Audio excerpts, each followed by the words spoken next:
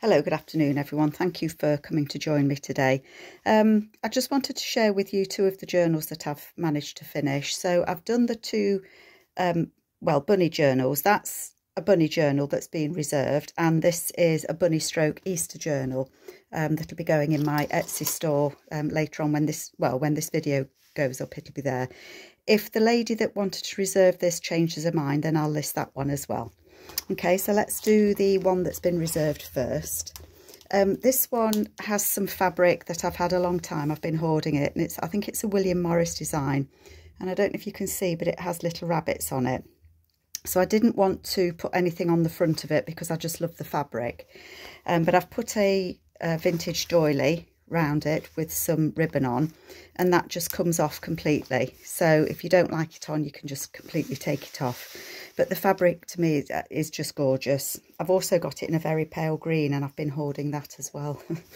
Anyway, measurement wise, I forgot to measure. I think they're about 9 inches tall. Yeah, 9 inches tall by just over 6 1/4. So they're quite big, they're quite chunky. This one's got frills, ruffle inside it, and some ribbons and things that you can see. And it's got a couple of ribbons poking out the top as well. So this one, the lady didn't want Easter, so it's just bunnies. Pocket at the front that's, oh, sorry, I'm not really in frame, am I? Just realised, sorry. Not doing very well. How's that? Is that a bit better? Pocket at the front there that you can slip a couple of things in. I know it's not a bunny, it's a hare, but I found that in a book.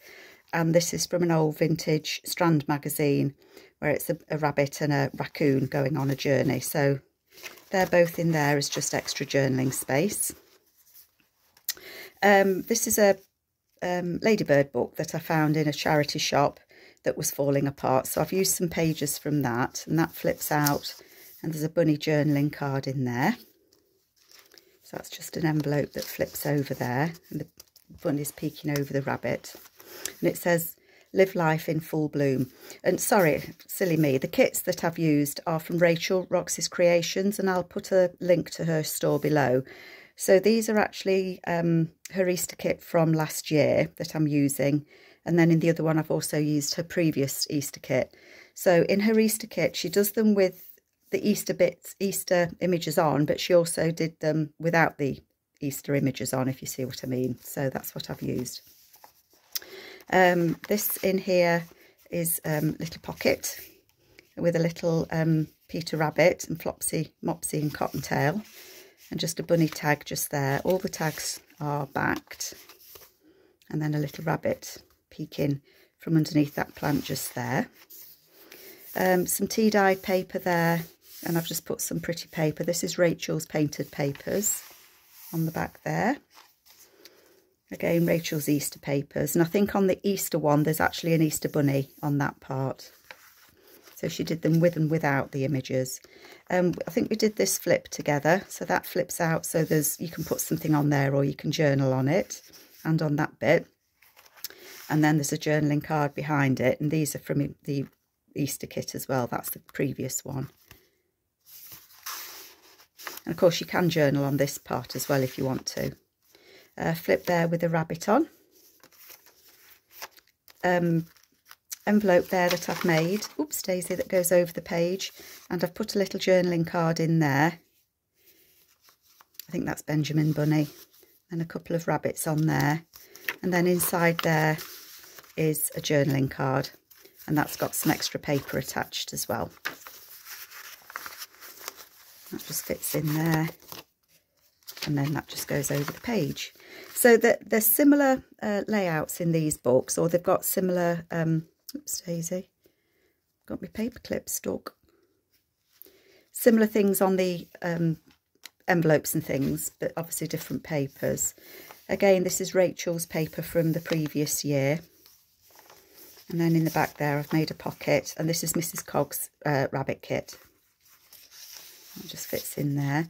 Edith Holden book page with the rabbits on, and I've left that because I thought, well, it's quite pretty against the green, but you can put something over it if you wanted to and write on it, or put a photo on. Again, Rachel's papers. And then this envelope here, again, a window envelope. It says, once upon a time there were 4 little rabbits. Then Flopsy, Mopsy, Cottontail and Peter. So it's a window envelope there. And that's got a journaling card in it. I think that's when he'd eaten too many radishes and got a tummy ache. And a journaling card there. And I've left that plain as well. There's a little rabbit peeking. Another of the book pages there. Some more of the tea-dyed paper that I've done. And this is actually, you could use this as a tuck spot if you wanted to. I haven't stuck those edges down, so it could be a tuck spot there if you wanted to. But some pretty tea-dyed paper there. And again, there's a tuck spot there if you want it to be, or not. Left it with a choice. That's one of Rachel's papers there. And I just liked that it had the rabbits on. I didn't think it was very Eastery. And then there's a little tuck spot in the back there. Off they go to the woods. These little bunnies are on a picnic. Some more tea-dyed paper. Peter Rabbit. Peter Rabbit being caught by Mr. McGregor there. Rachel's beautiful papers there. And again, that's from her previous Easter kit. I just like the rabbit on it. He looks a bit grumpy, actually. That's just some vintage lace there. It does fit in. There we go. Another tea-dyed paper there. Another page of Rachel's there with the lovely rabbits on. So it's quite spring-like, I think. When you get to Easter, it's spring, isn't it? So that opens with some journaling space in there. With the rabbits on the front. And then there's a little tuck spot behind there. And that's the White Rabbit from an Alice in Wonderland book. Another window envelope just here with a journaling card in and the rabbit. And then I've cut that out of one of the book kit pages, made a pocket out of it. And then in the back there's a little pocket just there with some more Peter Rabbit. Love this page. I think that must be fabric that Rachel's had. And this was one of her bookend pages, I think. Then there's just a little envelope in the centre of the signature, and there's one in the other one as well. And in it I've just included the rabbit images that I had left over when I'd finished. So I've just included those so that they can be used to decorate the journal if the lady wants to. And again, that's nice and plain, so you can write on it or decorate it. And you can actually write on this as well. We did this waterfall. So they all lift up. That one obviously doesn't lift up because that's glued down to the page. But those 3 lift up so you can write on there. And then there's a journaling card in there with those rabbits getting together for a party, I think. That just sits behind. I think that's from one of Rachel's botanical kits. And then again, another journaling card just there, again with one of Mrs. Cogg's images on there. And the pretty little bird. In the back of that Peter Rabbit page. I think there's a foot there. Look, Mr. McGregor's trying to boot him out of the potting shed. And then that flips out there with the little rabbits on. The lace belly band as well. And I think that rabbit is smelling those flowers, look. That just tucks in there. The tail of Peter Rabbit. So you can see there's quite a lot of journaling space in here. That book page again.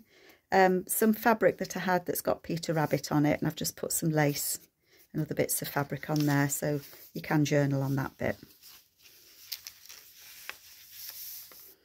Another envelope, so again that comes off over the edge of the page, and there's a journaling card in there, and there's Peter Rabbit being chased there by Mr. McGregor, look. A journaling card. And then again, another journaling card in there that I've decorated.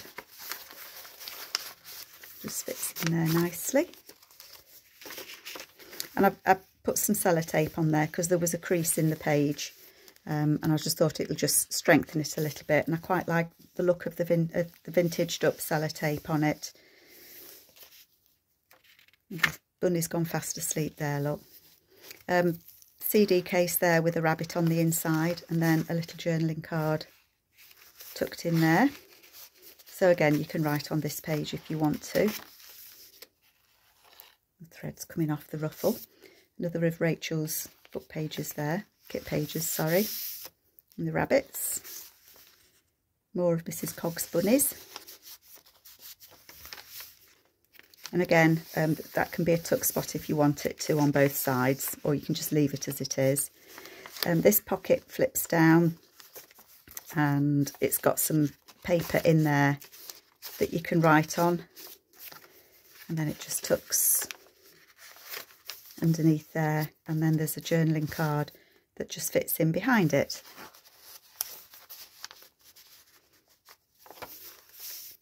This one goes over the page, so it's got a little clip on it at the top.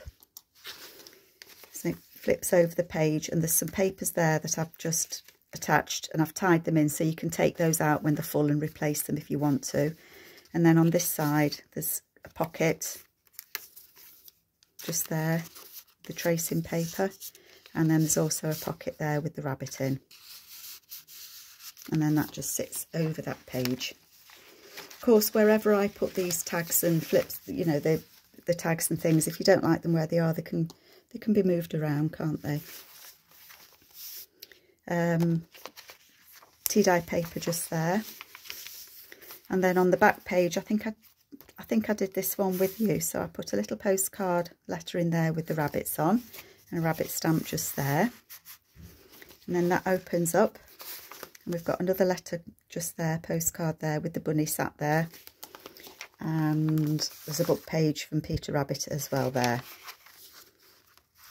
And that's Peter Rabbit writing to his cousin Benjamin, and that just sits in there. And then a journaling card in the back there. So there are there's at least 80 pages front and back in this one, and then in the back there, look, a couple of bunny cards in there sitting behind the flowers, and they just sit in there. So that's the first one, and as I say, that one was asked to be reserved, so it'll be reserved until the lady lets me know one way or the other. And then this one is more Easter themed, because I've used the actual Easter kit from Rachel for this one. Again, it's just got the ribbon tie, and this fabric is from Kath Holden, and again, I just couldn't cover it.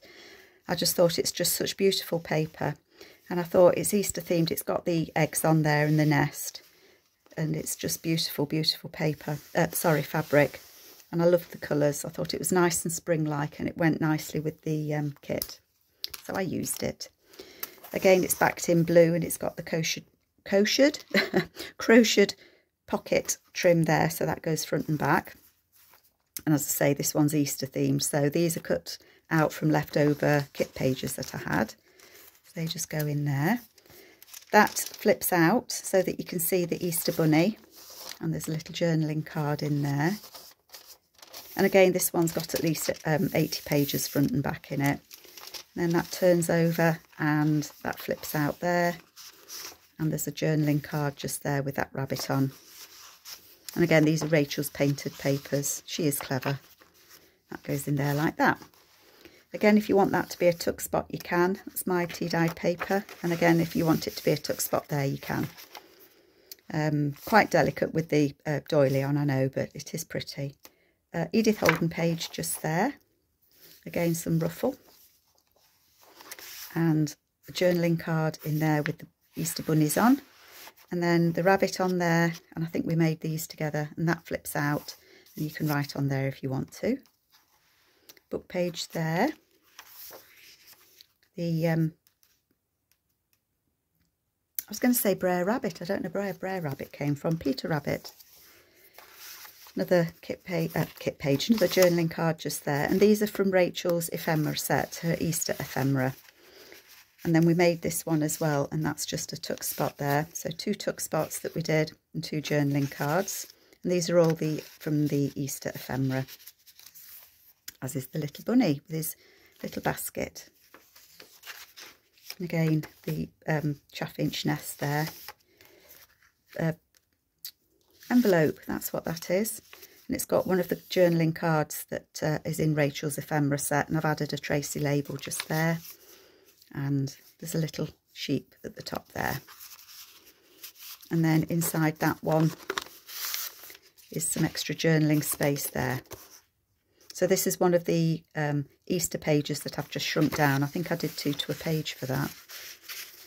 And that just fits it over there.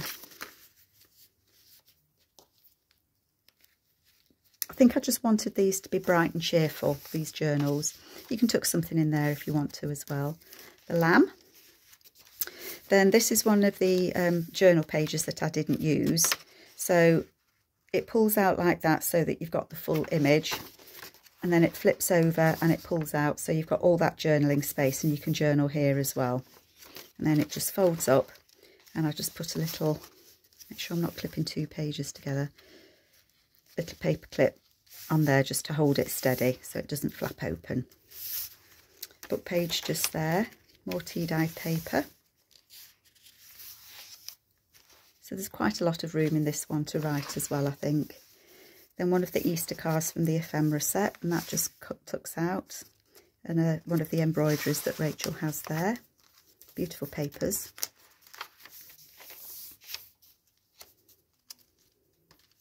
And that flaps over, and the chick there. That lovely page again there. It says Easter morning.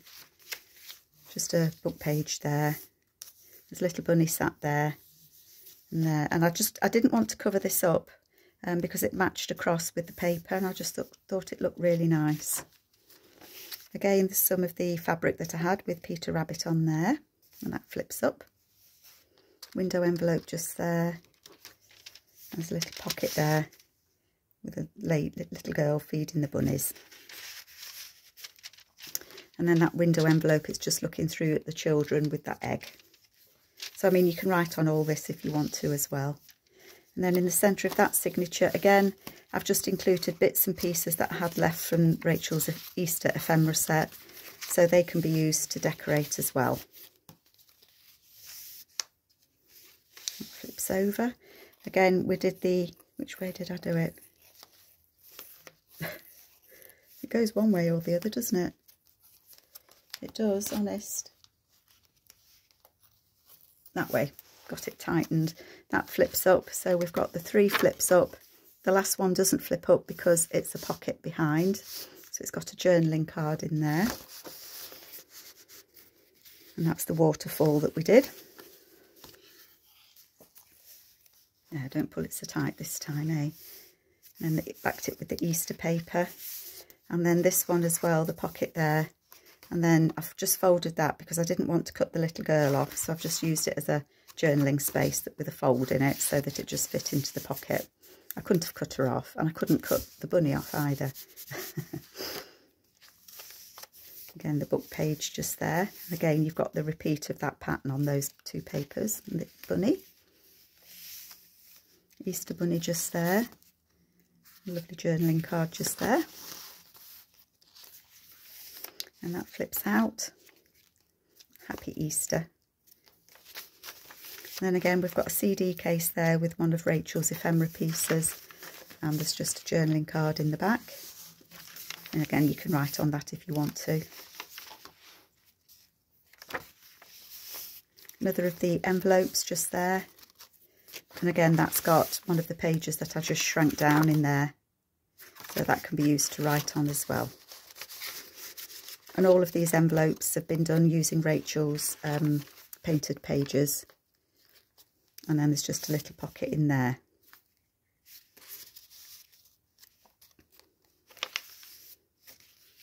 And again, this one flips over the page the same as the other one. Just take that off. So we've got 2 pockets there. We've got 3 journaling cards in there. And then over the page, there's just the extra papers in there as well. So that just hangs over the page and just clips in. And I liked the bright yellow altogether. Nice and Eastery. Again, that can be replaced, the papers in there. Again, we've got the tuck spot that side and that side. Edith Holden page. Again, this is a tuck spot just there. And then that lifts up and lifts down. And we've got some extra journaling papers in there. and then that closes and it's held shut by that tag, so that just stops that from popping open. A little journaling card there. That does look a grumpy chick, doesn't he? And then that just fits. It does fit behind that tag, or inside the flip if you wanted it to. Flip out just there, and there's just a little journaling card just there, and then decorated again with Rachel's papers. I do like using envelopes in journals, and again lots of writing space.